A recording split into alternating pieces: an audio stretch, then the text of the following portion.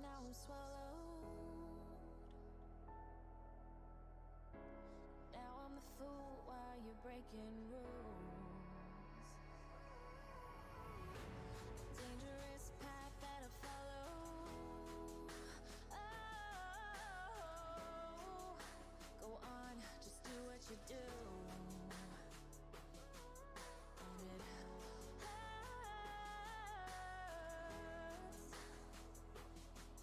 as I bleed for you, cry for you. Let me bleed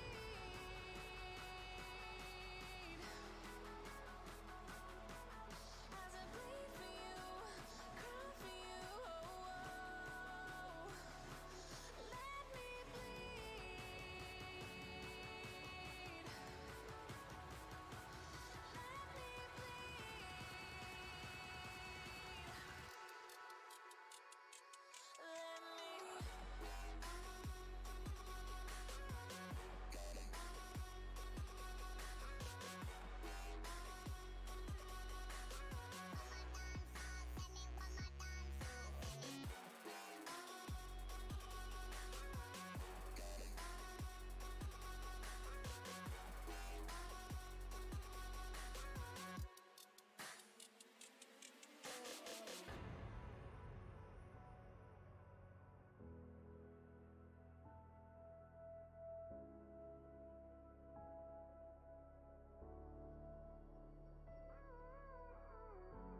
All of the pain seems to follow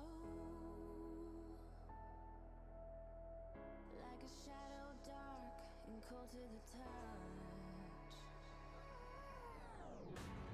Am I insane not to let go? Oh, go on, just do what you do.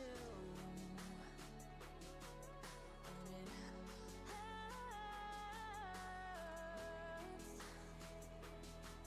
as I bleed for you, cry for you. Let me bleed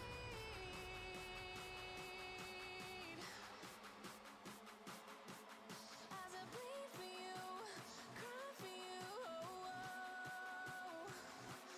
Let me bleed.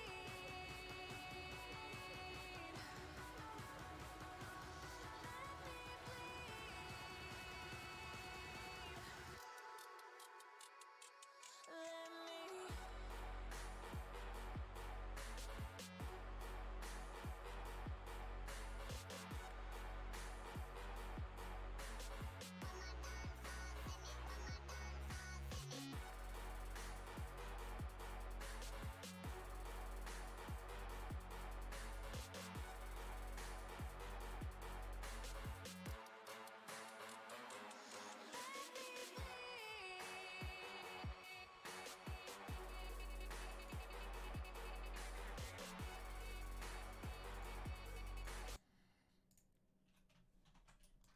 All right, we are live once again. Good morning, or I don't know. It feels like morning always, but it's not really. But Yeah, it's not really morning, but Cactus time, motherfuckers! it's actually a pretty cool T-shirt. I yeah, actually, gotta like admit. And my hat suits it perfectly because it's also like similar colors, so I'm like Mexican now. I actually have a sombrero. Do you have tequila as well? Wait. Could Onks actually meil end up being tequila? a good podcast that way. Hey. Okay. No, we don't have tequila. All right. well, I too have bad. that, so You have tequila. Well, I have I whiskey, have rum. always tequila. We have lonkero, whiskey, jaloviina, jalovan. It's Finnish white wine. That's a very fancy way to put it. Yeah, because for me tequila is same for that whiskey is for some people or wine. I have different kinds of tequila in my home. Tequila for you is like what whiskey is for some other people, so a way to get wasted. Yeah, that also. Speaking of alcohol and gambling together, by the way, is a very fucking bad idea. Oh. So Perfect start. So we can start with recommending different types of alcohol and then move on to betting. Yeah, Janne, which kind of alcohol you like? Well, if I'm betting, I prefer the strong stuff. So preferably something like vodka or whiskey. So we I- end this fucking broadcast right about now. we were lucky we don't have any viewers yet, I hope. So obviously I'm joking, and be responsible, don't drink.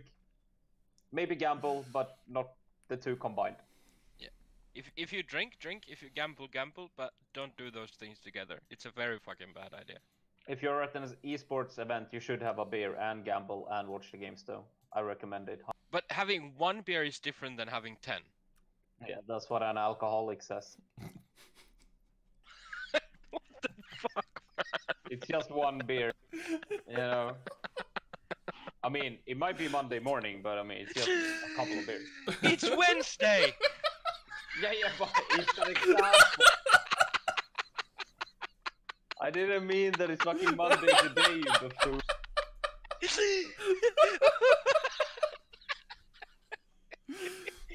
So this starts well, as always. So basically we continue where we left our weekly meeting yesterday. Yes. I think that weekly meeting got to all of our brains, actually. So we went...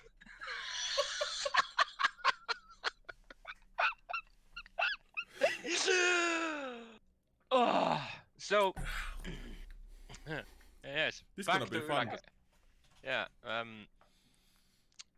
I'm not sure about fun, but it's going to be. Fun for us, I don't know about the viewers. Or our bosses, or... Well, your boss is enjoying, so it's okay. Yeah. We have a boss? Yes. Oh, shit. Alright, okay, I will be the serious one then. Yesterday, That's we fair. talked about That's a fair lot of enough. CSGO. Yeah, I know, right? So, a lot of CSGO yesterday. Shall we begin? Because I actually don't even want to do this because I was kind of wrong on everything, so... it is what it is. Sad. I love the fact that you start with I want to be the serious guy here, and then you continue with I don't actually want to do this because I'm wrong. Oh, it's true. Or kind of wrong. I had one win, and then I will have a lot of excuses for my wrong prediction. Shall we get to it? Yeah, let's do it. Okay. Okay, the first game of yesterday was OG Fnatic. Fair to say this ended in an interesting way, and it's Money was fucking not made, son. Oh, really? Rich Mhm. boy. All right, that's good. No, but honestly, I think this. Of course, we all gave OG a chance to win this, but I definitely didn't favor them. You but, didn't give them a chance to win this. Come on. You said they might get a map. Most likely, yeah. I mean, I still think like 3 times the money or whatever it was is kind of underwhelming. Yeah, You know. true. Yeah. Well, either way, like I'm not gonna make up a million excuses here. Of course, I had Fnatic favored, and We Fnatic all won did. the first map. Yeah, well, we all did. But this is interesting. So, OG, I don't know how they do it, but they keep on losing their own map pick, and then they turn games around. So it's quite interesting because Inferno has been the strongest map lately, Yeah. and they lost 16-12. But then they came back and won overtime on Mirage, and then they closed it out on Dust 2, 16-13. I think OG is a really, really strong Dust 2 team. They have shown that. So I think Dust 2 and Inferno seems to be their strongest maps, even though, they lost Inferno here, but their track record is really good. I think And it was they are kind of also interesting. isn't OG is also really good at train, right? Yeah. It's probably a pretty good map for them. I'm not sure how good. Let me check something because I Sure. because as we promised today we're gonna talk a lot about things about betting perspective and kind of esports betting combined in this, and So if we want to have kind of the betting perspective on this matter, I think it's safe to. OG is a pretty good pick when it comes to speaking from betting perspective, because they are so volatile. They are not the number one team, not even close, but it seems like they can challenge these big guns. So when it comes to then comparing the odds, when you look at the odds before the games and when you want to do betting, I think OG is a really hard team to bet on or bet with, because it seems that the odds are quite underwhelming and yet still, because you want to believe on the underdog, because obviously betting on underdog it can be beneficial in the long run if the underdog wins, but the odds aren't big enough for OG to actually take kind of the underdog bets. So how would you approach something like this? Well, I think it's a very good question. It's obviously quite a tough one as well, but I think, as for an example, we talked yesterday about this game, and I felt personally like 3 times the money on OG was about the right spot. I think, they have shown that they can challenge everybody, but they still quite rarely seem to win a series against the top dogs. They had a few wins early on, but again, I'm pretty certain we can state that as a fact that some of the top teams performed worse than they should early on, and now they actually started, reaching their full potential, right? So I think OG, they are super hard to judge for that reason, but they have one incredible strength. They don't seem to be bad on any maps. They also seem to do a lot of very, very good work in terms of preparing for their opponents, because I really think this is just the truth. They don't have the firepower of the top teams. I still don't believe they do, but they do a really, really good job against, or preparing for them. And this seemed to be an example of it. To be fair, this series was super, super close. It could have ended 2-0 Fnatic, I think. It also, on Dust 2, OG had a really big lead, but then Fnatic were grinding their way back, and then there was a few mistakes from their side. But getting back to the betting thing, right? Uh, Obviously, it's really, really hard to put a fact out there like this is where one rule applies and this is where it applies, because it's a lot of factors, it's a lot of feeling involved. But I think at this point, if you have OG as the example, I think if you get more than 3 times the money when they play any team actually in the world at this point, it's good, because they show that they can challenge, but it's still rare that they close the series out. I would never favor OG against the top teams in the world right now. With that said, the question is it worth playing on 2.5? I don't think so. Somebody else might think it is, but I really think you have to look at it from a perspective of, so if they would win 50% of the time, then 2 is fine, right? That's break even. I don't think OG is close to that yet. Looking at their track record, looking at everything I have, at least in my head, doesn't suggest that. And I think 3 is the sweet spot for OG as of right now. And I also want to add here, and this is something I was thinking about this morning because I knew this topic is coming up, and it's that sometimes you have to understand that even though OG won this game, it doesn't mean that the bet is amazing. And sometimes, likewise, a losing bet is not bad always. If, for an example, if you got, let's say, if somebody gave me 10 times the money on Fnatic in this series, of course it's a good bet. Of course, 100%. But they still lost. So you can't always take the fact of they won, therefore it's good, or they lost, therefore it's bad. Yep. You can't really look at it like that. And I think in this case, maybe both me and Mika, maybe, I'm not saying this even as a fact right now, maybe we underestimated OG, but at the same time, you have to look at it at 3 times the money on a winner it's not a super huge underdog. They need to win quite often for you to actually earn money on that bet, right? Yeah.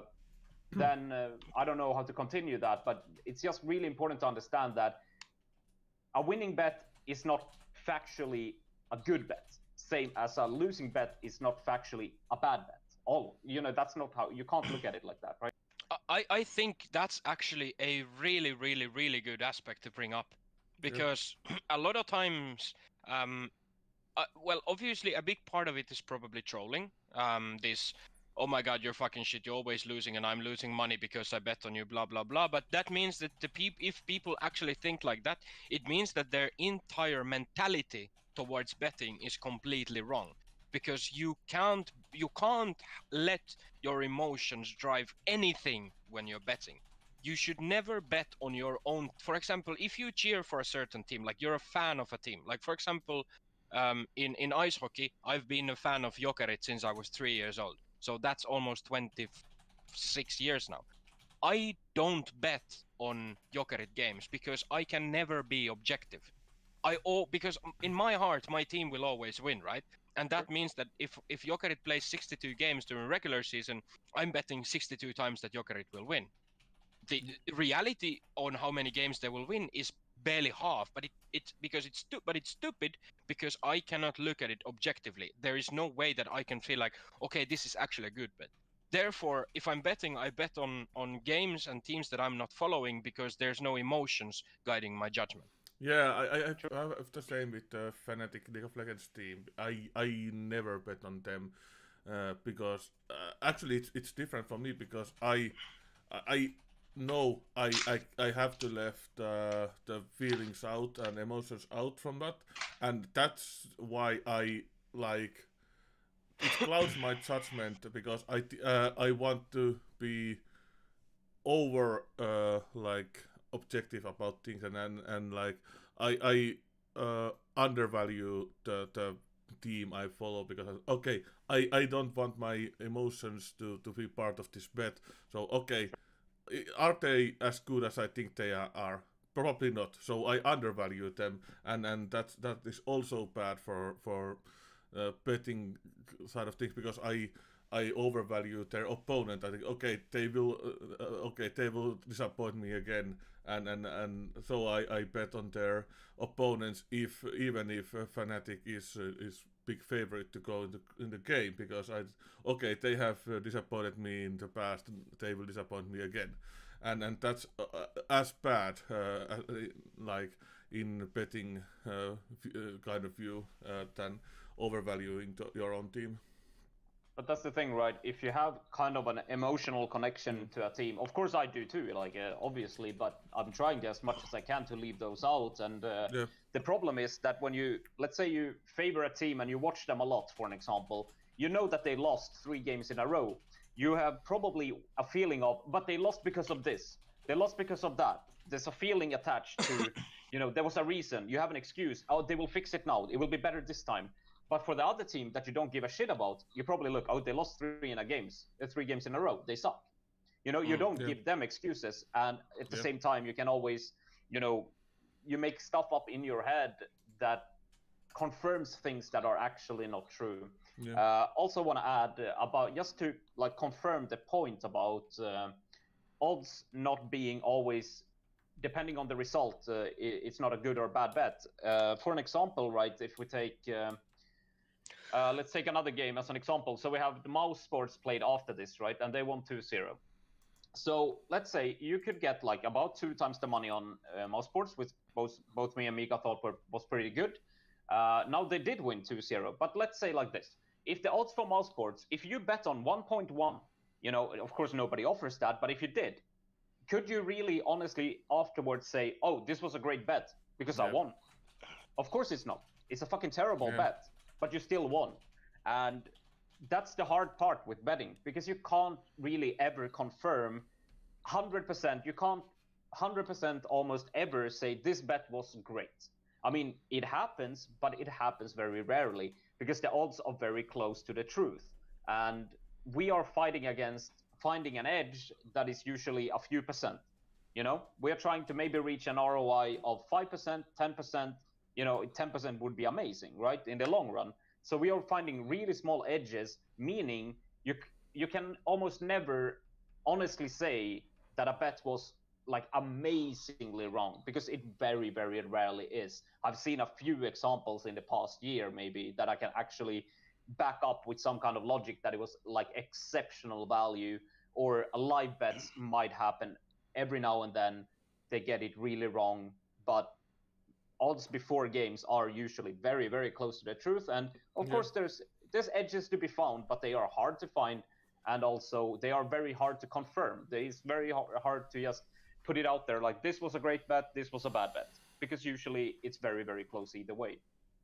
Yeah, and usually Yeah. you have to find them way ahead of the game. You have to find it days before the game happens, because closer you get, the better the odds will be. Definitely. Or not better, but closer to Yeah, reality. but like better for operator. The operator. Yeah. It's a good thing to mention is that if we go, so Janne, it's kind of safe to say that you used to make money with esports betting, right? Well, sure, but I would also really want to add something there, that was before actual esports betting, was a big thing and operators knew what they were doing. So Yeah, but at that point, it was very exactly. different. But That's the point which I wanted to make, because you started esports betting before esports betting was a thing. So we're saying what, 15 years ago? yeah, I think so. I'm pretty sure. I mean, I don't keep a diary, so I don't really know exactly here. But No, I'm pretty just sure ish. Yeah, I know. I'm pretty sure I put in like some of my first esports bets around 2007, 2008 at least. Okay, so we're over 10 getting to years like ago. 12, 13 years. Well, the same second you basically could, I was doing it. So Yeah, and at the time, it's safe to say that the operators had absolutely no fucking clue on what they were doing. And if you were following esports, you could pretty much print cash with the betting. well, you could, but you also had limitations. So that was basically the only obstacle at the time, if you knew a lot about esports, if you followed it a lot, was that you could not bet enough on games, first of all, and if you did exceptionally well, you would get limited. So there was a lot of obstacles to make a lot of money. So I don't want to call it printing money, but definitely there was a lot of opportunities. And now, because esports has grown rapidly and massively over the last 10 years, the edge is now on the house instead of the better, because now the operators have a lot better clue on what they're doing, and it's a lot. It's not often when you find those massive those odds that are absolutely all over the place, like in a sense that for whatever reason, let's say that Fnatic would be playing with two stand-ins versus some tier 2 team, and when and that the operators wouldn't have known that they have the stand-ins, so the 10 odds underdog would become the favorite.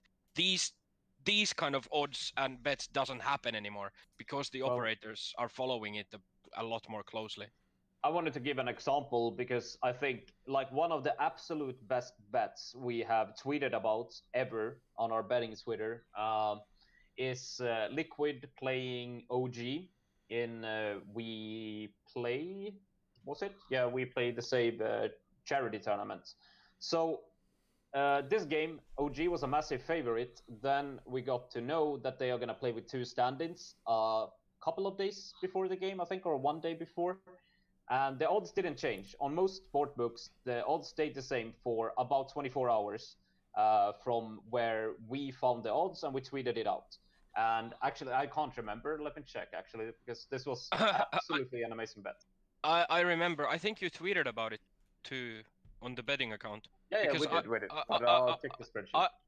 I took the bet. I remember, and I made a good €100 out of it, because they were playing with Seb and who was the other one?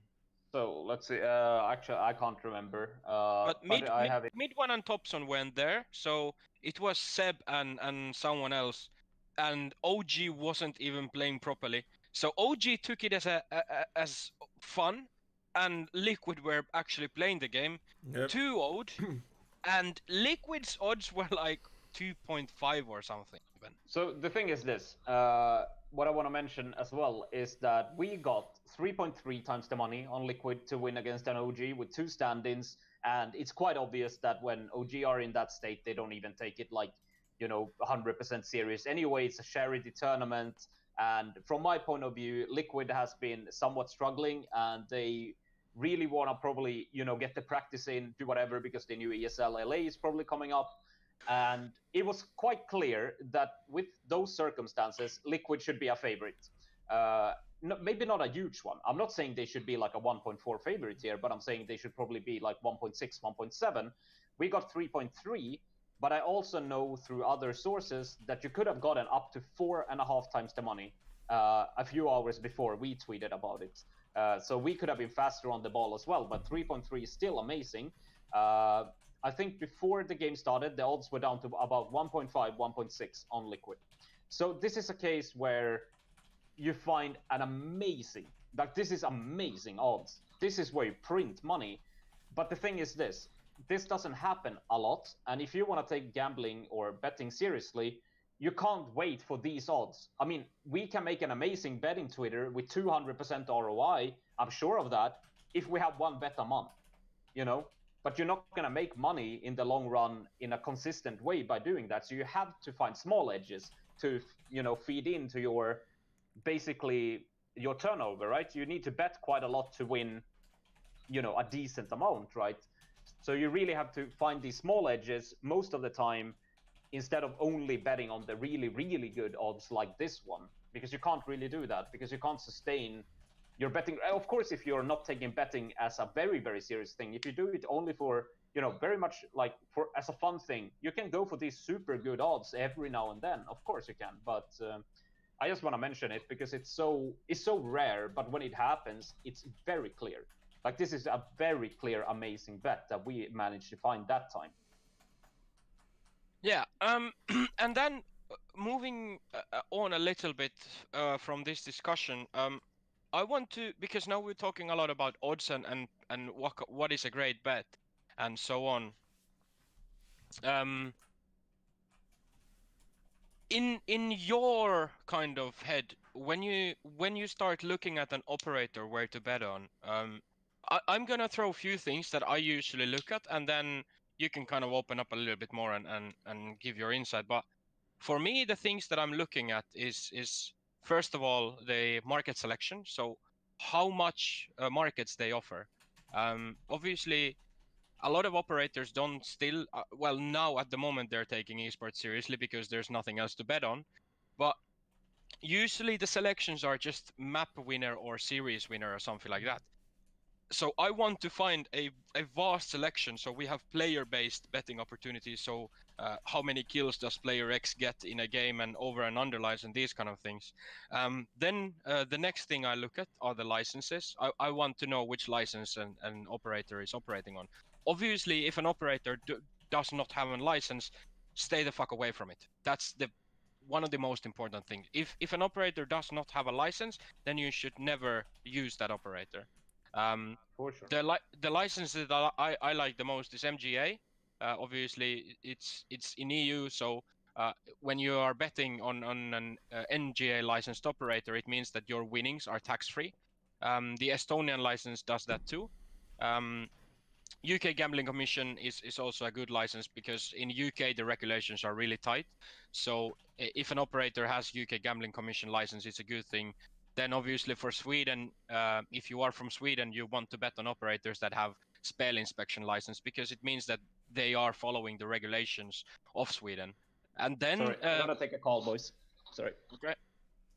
And then the third part for me is customer support and payment options. So I want to be sure that the operator has good ways to contact them so that they have a live chat, preferably 24/7. If not 24/7, then at least like 16 hours a day, so from 8 a.m. to midnight or something like that. And then about the payment options, you want to see a good variety of payment options. So if an operator is only offering Visa and MasterCard and then PaySafe card, and then someone else has Visa, Master, 3 different e-wallets, and few other options too, it's obviously a good sign.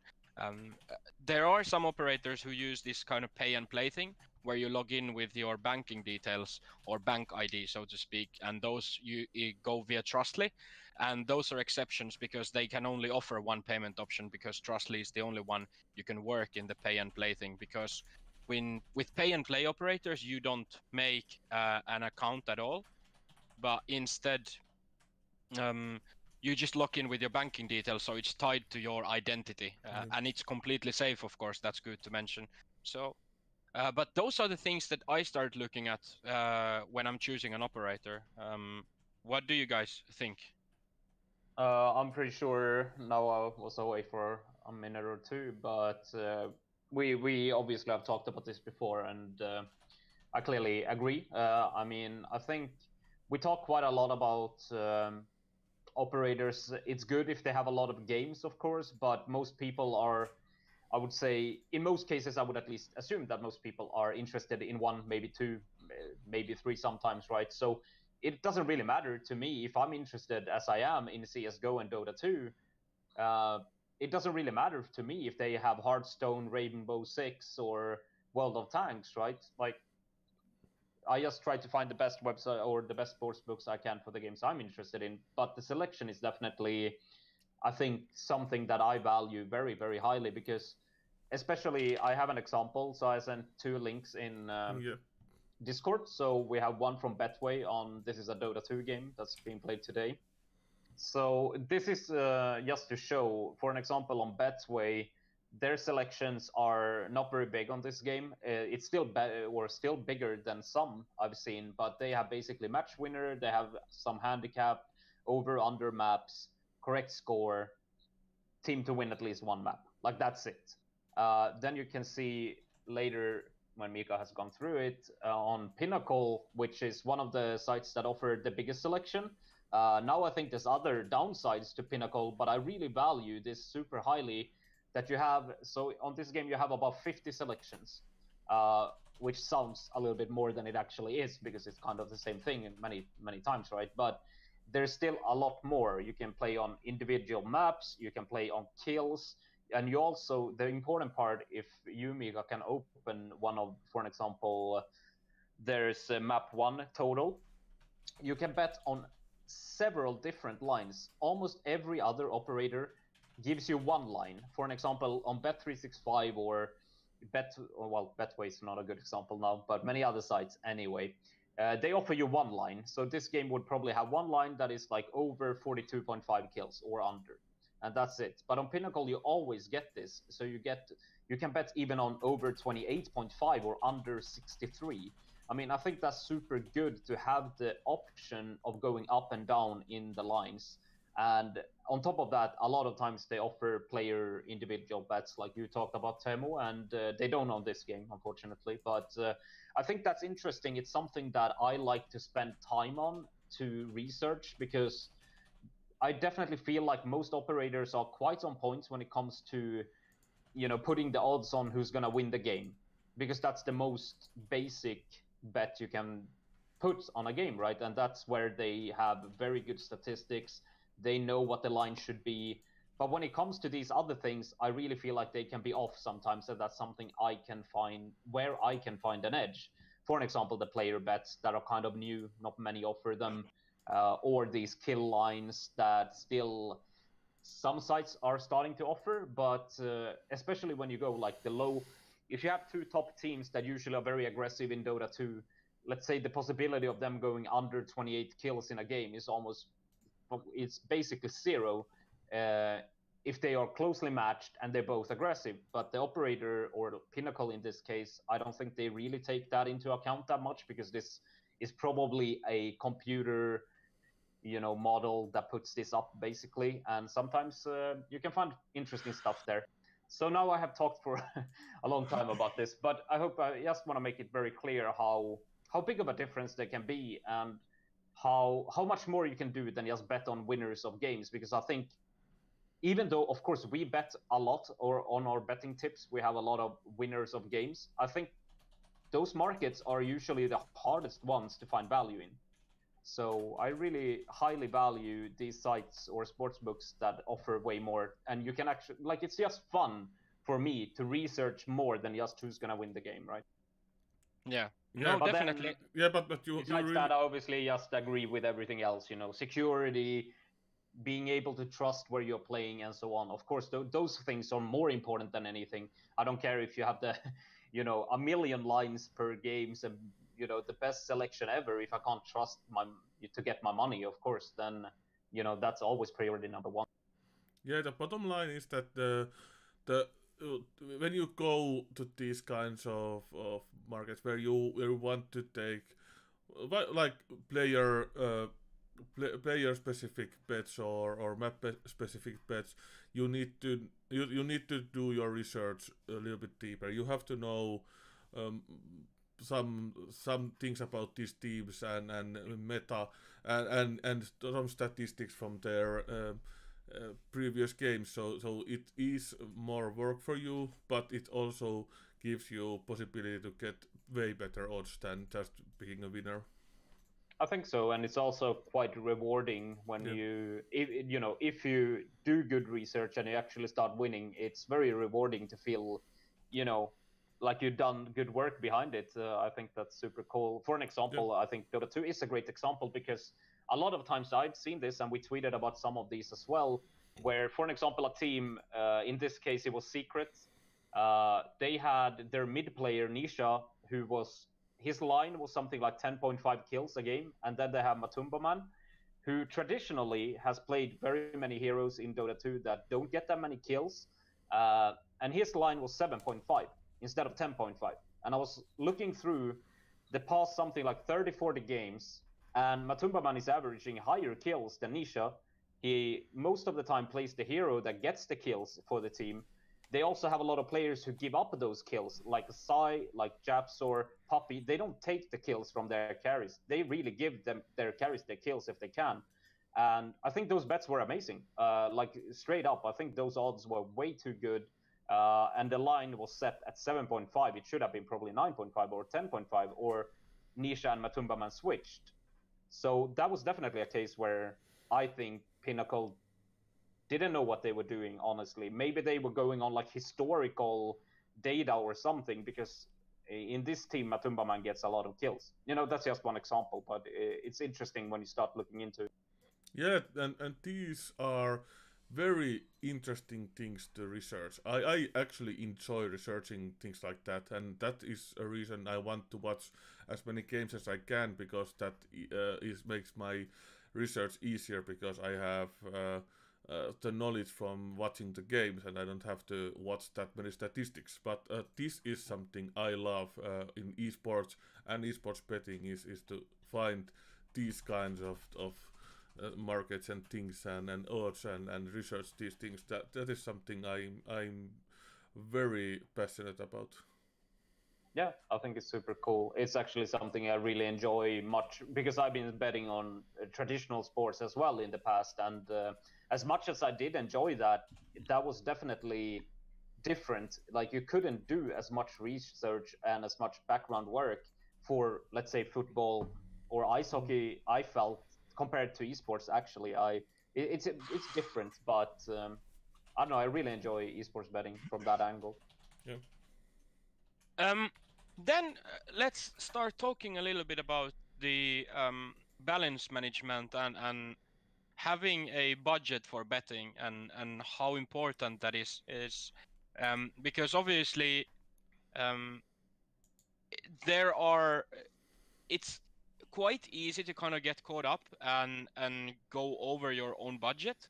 So how would you advise people to approach betting, and what kind of budget would you recommend, and choosing bet sizes and whatnot? Well, so this is actually, I feel like this is a topic that is, it's usually very hard to get somebody who's new in betting to understand the importance of this, even though you, as much as you try to tell them, it's really hard to understand how volatile betting is. And the word volatile is something I think is super important, because let's say like this, a lot of people that I know personally, I'm not saying this is like a universal standard, but I think it's quite normal to be betting, let's say 10% of what you have in your bankroll or more per game. But the truth is this: if you keep on doing that, it doesn't matter if you're the best, and I'm talking the best better in the world, you will go broke. Because the harsh reality is, as much as the same thing, let's say, now I don't want to compare betting to roulette or blackjack or something. But if you do that in those games, which are close to 50-50 games, you will lose all your money because you will hit a bad stretch where you lose a lot of bets in a row. The same is true for betting, and this goes hand in hand with what we talked about before, that sometimes, just because a bet is good, it doesn't mean you'll win. And the truth is that eventually you will hit those 10 games in a row where you lose or more, Of course, this depends a lot on what types of bets you're going for, but you will hit a bad stretch. And that's the bottom line here, that you have to understand that. And normally, I think it's, recommendable to use maybe 1%, 2% of whatever you have in your bankroll. And I really think people should, if you start betting, put some money into the betting and keep your other money separate. So you never mix your living money and whatever money you need for your life with your betting bankroll. Just start with a betting bankroll and then go from there, and I really recommend like 1% that's what I would recommend. I just know personally a lot of people who would be like, I don't want to bet 1% because then I can't win much, and that's not good logic here, because the truth is that if you keep on betting a lot every game, you will eventually lose it all. And that doesn't have anything to do with your skill or your understanding or anything. That is just how math works, and it's very important to realize that. I realized it the wrong way myself in the past, where I thought I was the betting god, and I started playing with too much, and eventually you get to that one really bad stretch of like 50 games, you lose most of them, bam, you're done.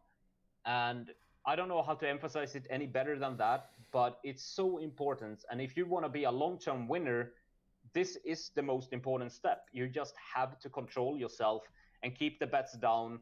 But I think the first step to doing that is understanding this is a long-term thing. We're not here to make money quick, because that will not basically happen anyway. We're here for long-term success. And honestly, I think a good way to approach it is to, it doesn't matter if you start with $10 or if you start with $10,000. Look at the graphs, look at the green line going up. That's the fun part. It doesn't always matter, how big the number is. Look at your results. If you can reach a consistent plus ROI, even if it's 1%, but let's say it's 1% for the first few months, then you get to 5%, maybe you get to 10%. You're one of the best bettors in the world. You will eventually make the big bucks too. It doesn't matter. It doesn't matter where you start. If you're a consistent, good bettor and your ROI is consistently good, eventually you will be making the big bucks. But that's the only way to make the big bucks. Yeah, and I think a very good note here is I'm just going to rewind a little bit, going back to the betting size on that you suggest, the 1%. It's very good, because let's say that hypothetically I start betting this month now, and I have my betting budget is €100 per month. So it sounds really low that I would be betting €1 per bet, and that, okay, so if I place €1 on 1.8 odds and I win, it means I get €1.8, and that feels like nothing. But then when you place 1,000 bets and you have 1,000 winning bets, then it's actually a bigger sum of money. And that also applies to when you get to the losing streak, and let's say you lose 30 bets in a row. If you are consistent with your betting size, you lost €30. But if you start like, oh, but I think this is a good bet, I've been losing a lot lately, so I'm gonna boost my bet to 10%. And instead of going down €30, you end up going down €300, which means that you're emptying all the good work you've done beforehand, and you're just dropping a pile of diarrhea on top of it. And that means you completely fucked yourself. Yeah, but that's the thing, right? It's really, really hard, or really easy to fall into the trap. Feeling like I've been doing so bad lately, I'm so unlucky, now I want to get my money back.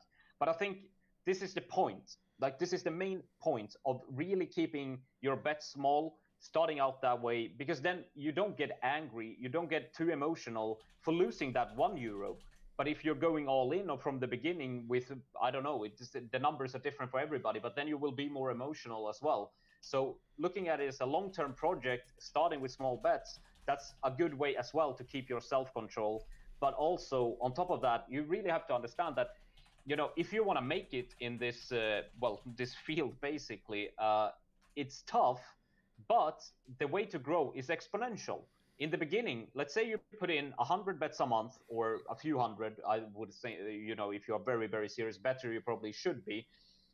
You will be with the first few months. Let's say you make, you know, 50 euros. That's great. Later down the line, you will start be making 100, then 200.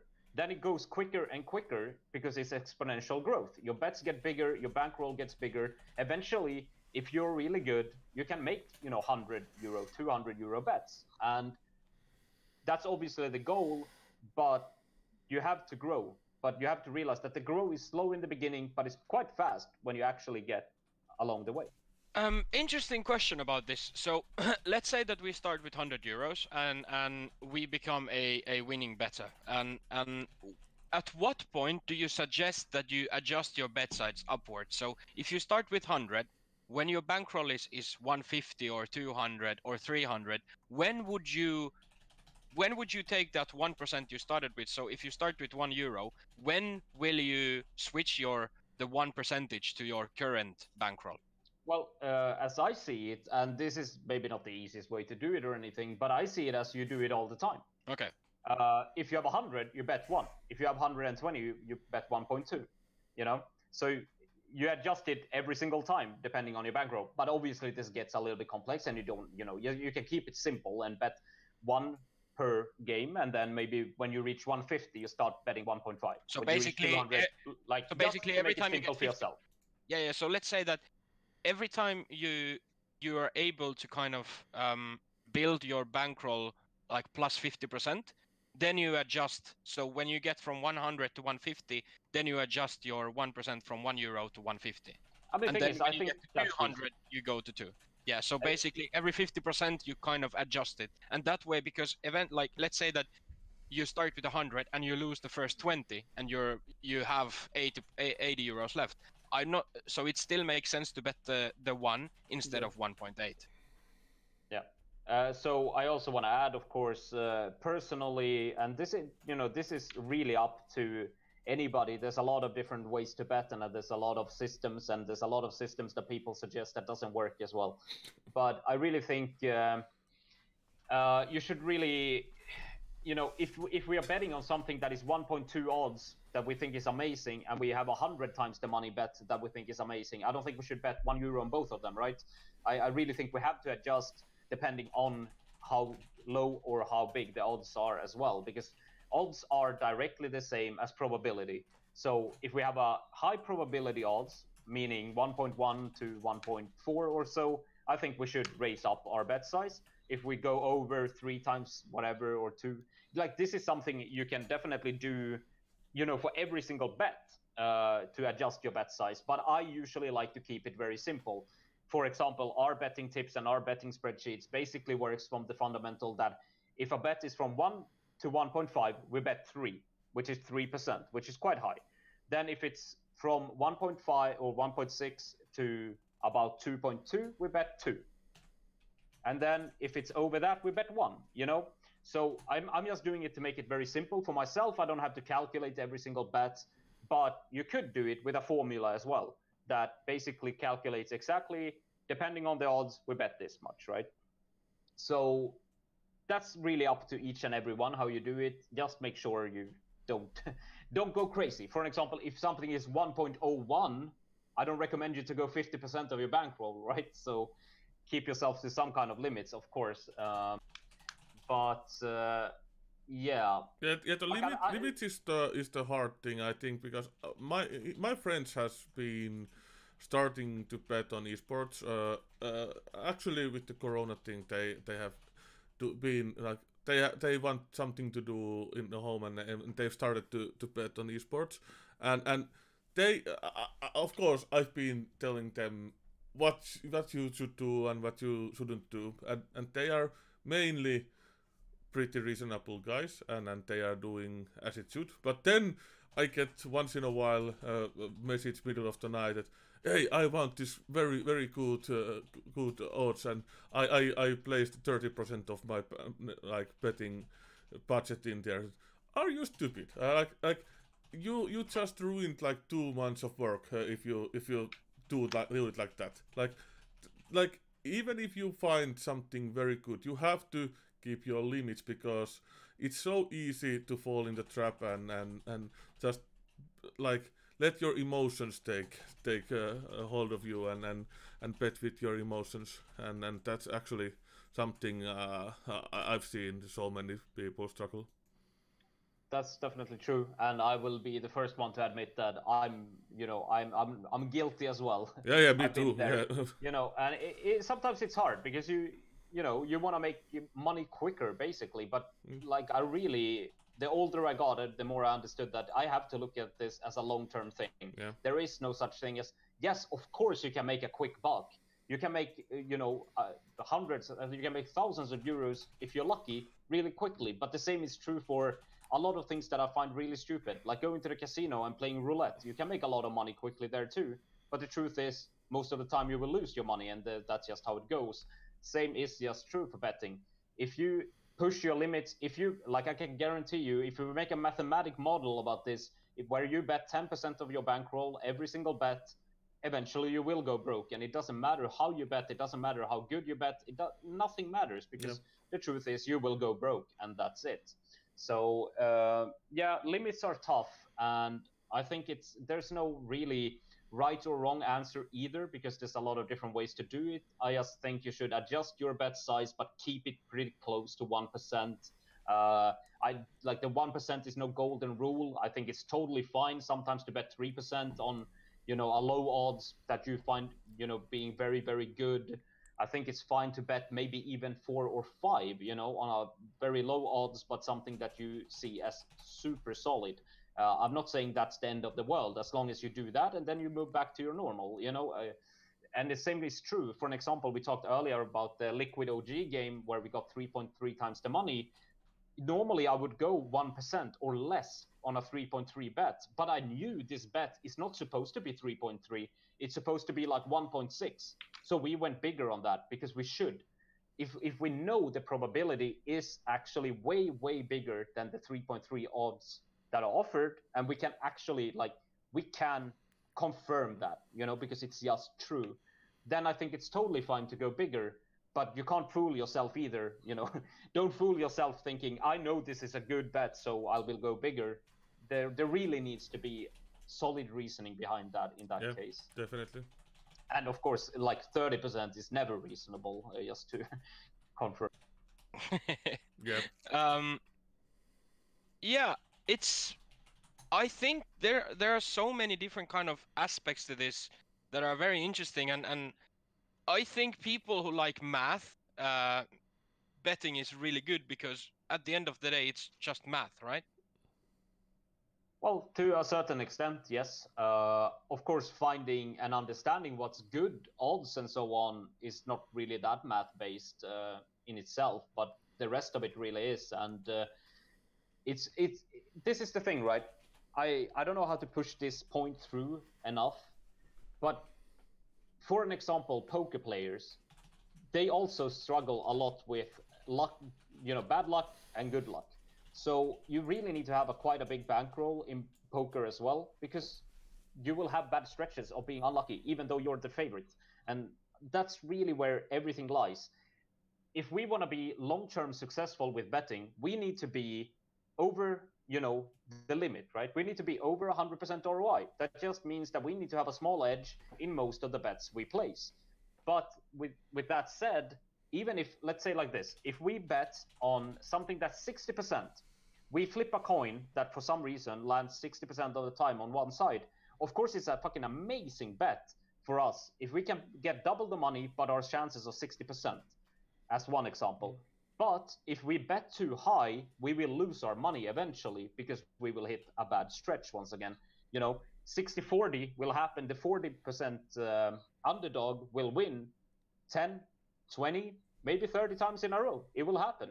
And that's just how it goes. It's kind of the same to the logic that we talked about with the OG winning that Teemu made money on. And I'm not saying it was a bad bet. I think it was totally fair, and maybe it was even a good bet.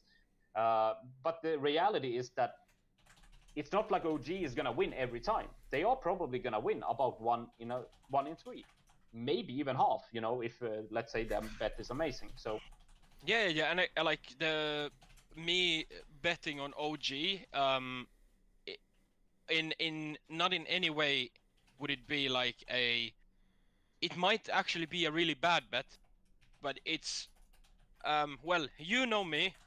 I have my gut feelings, but so basically, it's a good thing to break down the OG thing, right? So the way I looked at it is that I've really enjoyed the Counter-Strike that OG is playing.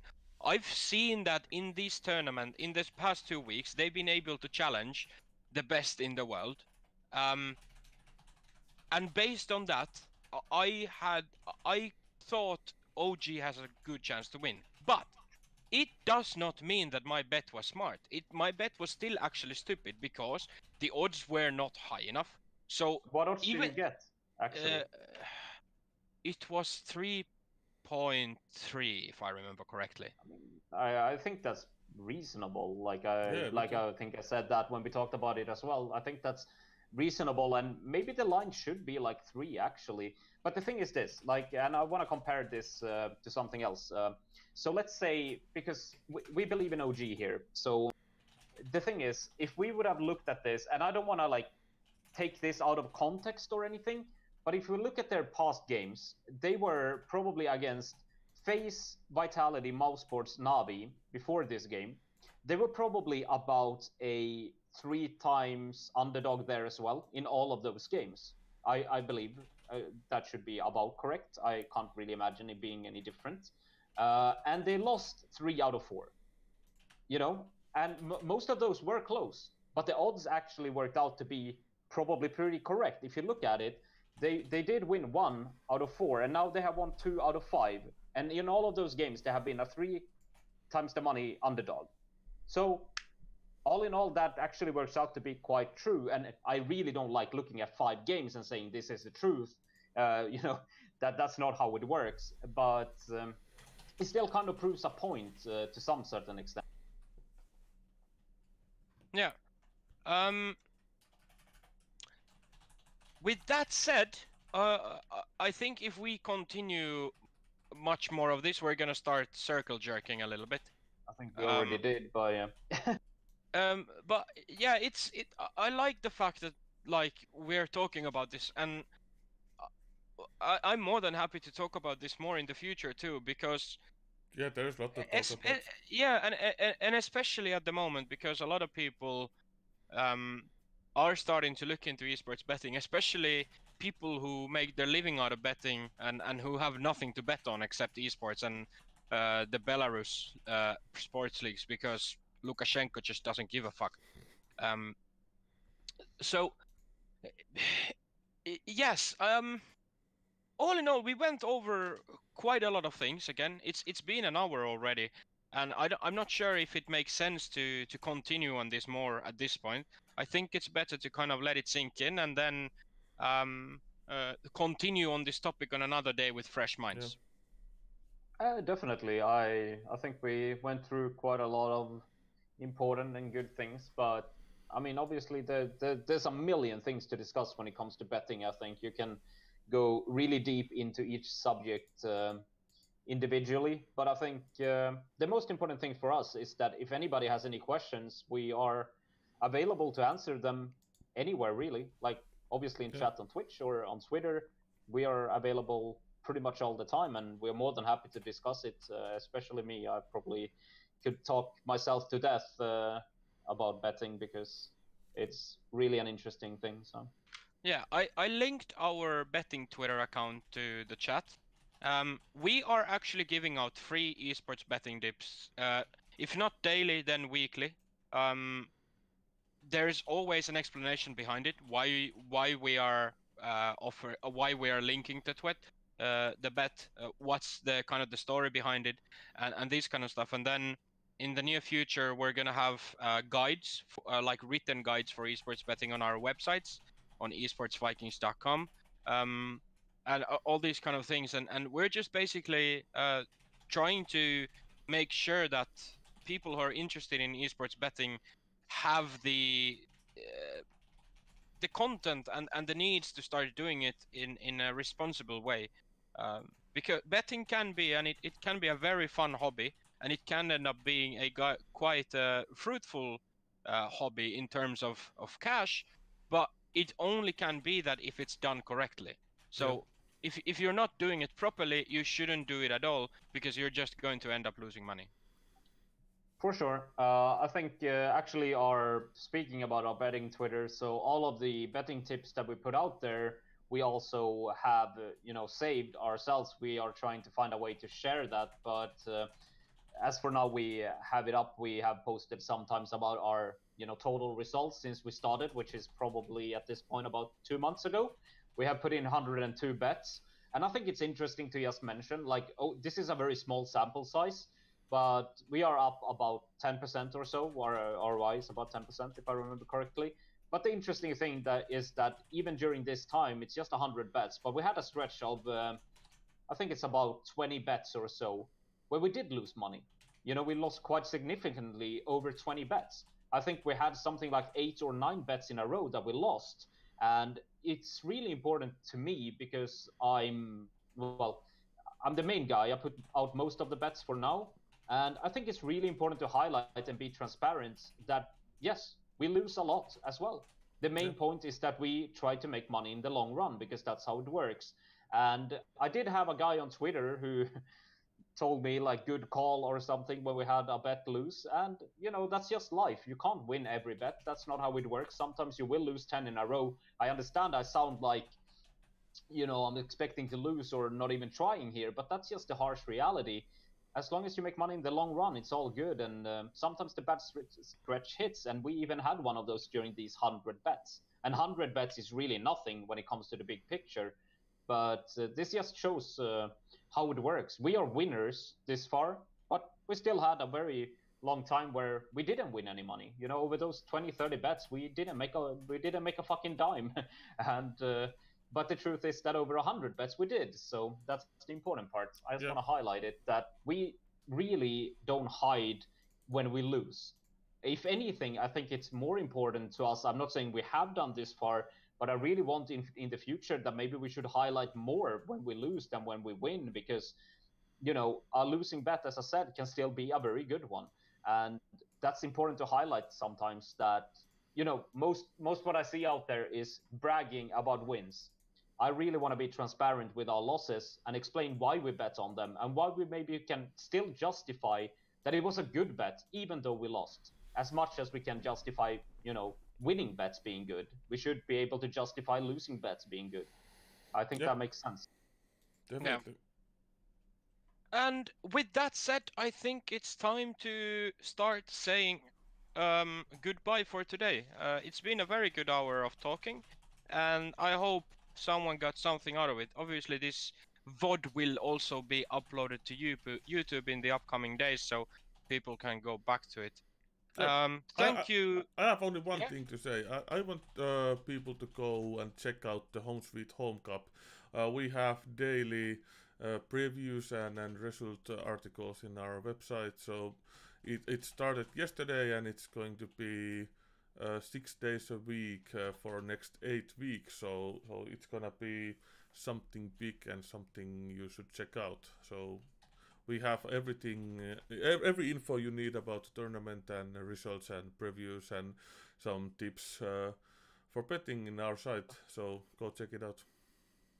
This will definitely be a lot of CSGO for the upcoming almost 2 months or more. So we will also try to find a lot of, since we are on the betting train here, we will obviously try to find bets from this tournament. And I actually think this is a tournament you really can find good bets if you have some good information, because these teams are definitely not, Astralis, Fnatic, OG level. And usually that's where you can actually make quite a good buck. And but with that said, it's harder because the information is more limited, but we will do our best. And we only tweet when we feel it's good. We don't tweet just to put content out there. We really try to value the good bets. So yeah, we don't have to put any tips there. We are not like that we have to do it daily, or if there is none bets to go, we don't publish it. Yeah, that's the most important part. I don't want to sit there and recommend something that I don't feel is good just to produce something. Honestly, and this sounds wrong, maybe this sounds like the worst excuse ever, but I really think that a day of no tweets on our betting Twitter is kind of a good sign, because that just means, okay, today there was nothing that we found good enough. You know, it's not that we don't work on it, it's just we don't want to recommend bad things or something we are uncertain about. We really try to get the best ones out there. Yes.